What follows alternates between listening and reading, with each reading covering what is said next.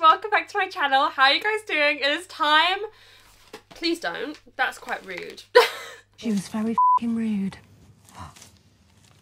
Weren't she? It is time for episode 3 of Wrapped Up Retro, where I have wrapped up the 50 oldest books on my TBR, and we unwrap one and read it in each episode. So far, no spoilers if you haven't seen the other episodes, I will link them down below.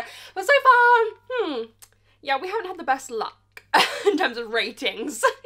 And I just feel like I want a book to come along that it's taken me ages to read, that like shocks me, and I'm like, oh my goodness, why have I taken so long to read that? So today's gonna be the day that we get that. I'm feeling like a hardcover. What one do I want to go for?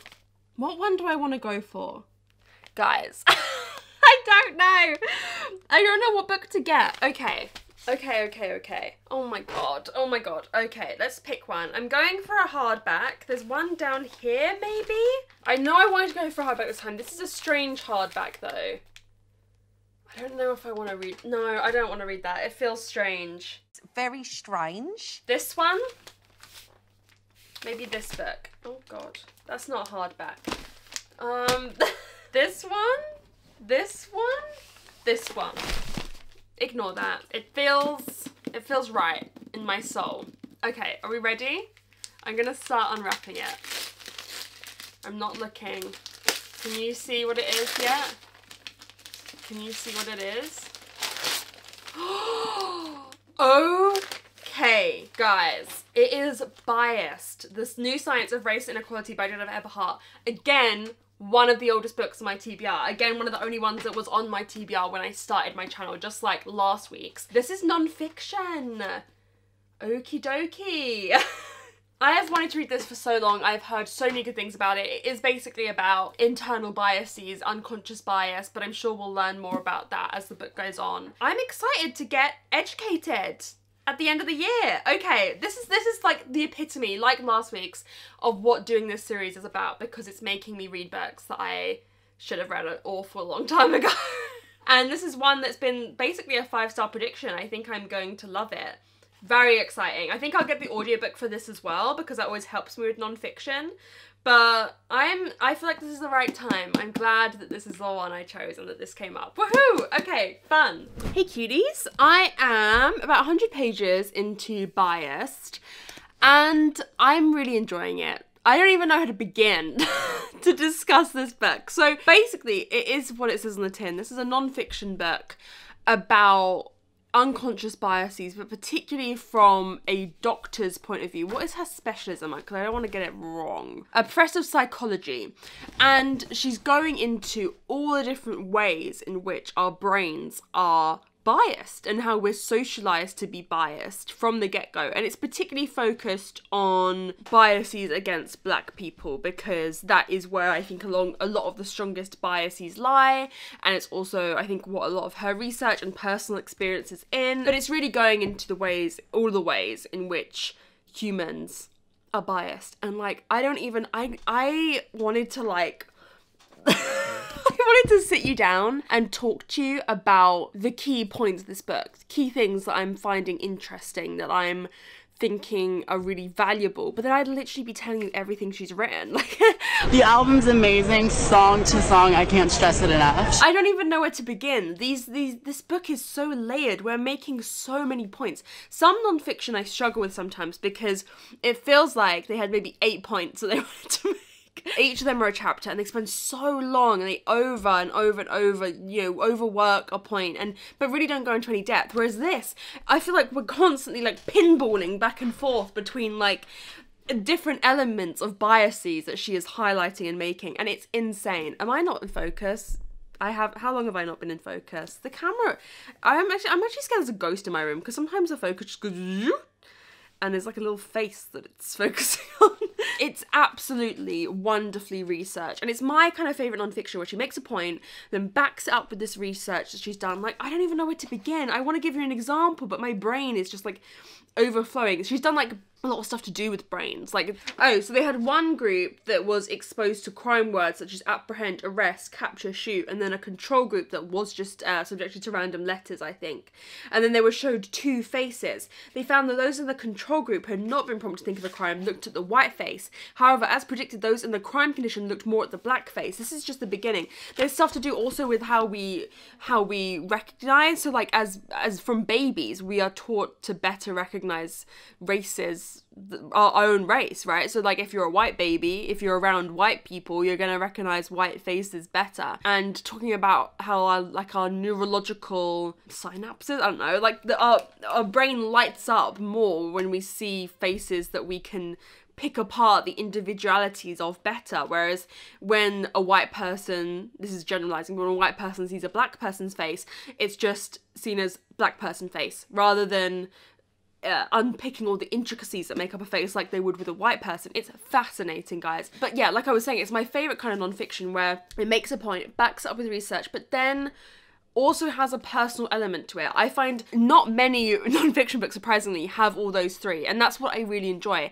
Some, it's just making a point and then just kind of extrapolating on personal experience and not really getting into the research, or its research is taken from other places and maybe used not quite in the right way, whereas a lot of this is her research. And so the research is incredible, but then talking about personal experiences, like her son, her black son, pointing at a black man on a plane saying he looks like daddy, and then saying I hope he doesn't rob the plane. And just the way from kids we are taught these insidious biases that like she's like where would he get that from, where would he have uncovered that? And it's so insidious, it's through every part of our society, and unpacking that is just, you know, incredibly difficult. Like, I wouldn't say that this is surprising, the idea of this, because I'm well aware with the idea of unconscious bias, but the extent of her research and the extent to which these biases are so ingrained in us from the moment that we start to socialize, and unpacking that is just insane. It's so well done. I cannot believe it's taken me this long to read this. So yeah, I'm just gonna carry on reading this, and I'm probably gonna finish it quite quickly because I am just fascinated by every element of this. I thought I was gonna struggle to speak to you because I'm quite tired. I've been chatting. You haven't been able to shut me up. Anyways, I'm gonna go have a bath, and then I'm going to, yeah, carry on reading this tonight, and hopefully get another good chunk of the way through it. Alex's got his handsome face on. Do you want to say hello? Definitely not. No hellos.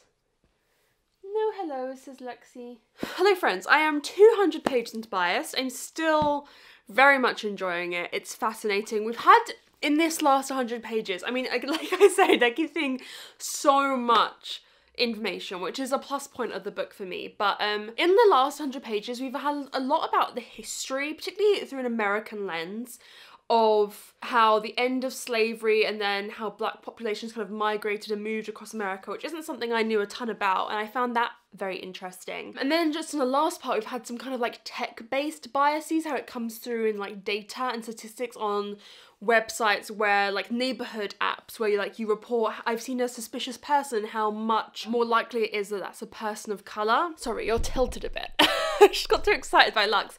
Yeah, how based on the data it's so much more likely to be a person of color, and like the steps that organization. Miko, the door is shut. Just give me 2 seconds, my guy. Trying to escape. Yeah, how that organisation has kind of put things in place to try and prevent that bias from seeping in. And it's been very interesting. And one thing that I've been thinking about is how this book is making the point that we are all biased. We are socially conditioned to be biased, regardless of your skin colour. There's a lot of examples of black people being biased against black people. There's an example early on of a black police officer tailing someone he thinks is a suspicious person, that he thinks, oh, I've got a bad vibe about this guy, only to then realise it's him in a mirrored kind of windows. And I think with a book like that, you could end up feeling like it is acting as an excuse, right? You could end up feeling like, oh, well, it's saying, you know, racism doesn't exist and we're all just unconsciously biased and it's none of our fault. And I don't think that's what it's saying. It's imploring society and everyone to... Miko... One sec. It's imploring everyone to rise above that and to become conscious of their biases. Lux, I'm not letting you out as well. Oh, you're going up there. Okay. These cats are causing havoc. It's trying to make everyone aware of that and trying to want to create a society where we all become aware of these biases and work to unpack them and work so that these biases do not have to exist for the entirety of time, right? They do not have to exist in hundreds of years. And also I do think it is doing a good job of really highlighting specific examples that are examples of biases and not just racism. They are two different things. I'd see it as like a Venn diagram, right? You have unconscious bias, you have racism, and you have areas where they meet in the middle, where there's examples where people have given into their unconscious biases in a racist way. So I think it does a really good job of the examples that it gives either being just examples of unconscious bias. Unconscious bias is racist, big, or, I mean, the Venn diagram is a big bit in the middle, right? Or examples of unconscious bias, which then turns into racism, right? It's finding ways to show them as two separate things, but also showing how often they do intersect. I just think, I think it's handling that very well. I don't think I've explained that well, that I think it's handling that very well. So I'm just gonna go ahead and finish this tonight. I'm very excited to finish it. And I'll let you know what my thoughts are once I have, but I cannot believe it's taken me like 4 years to read this book. I've owned it for so long. My mum loved it, but I'm finally getting round to it. So I'll let you know what I think when I've finished.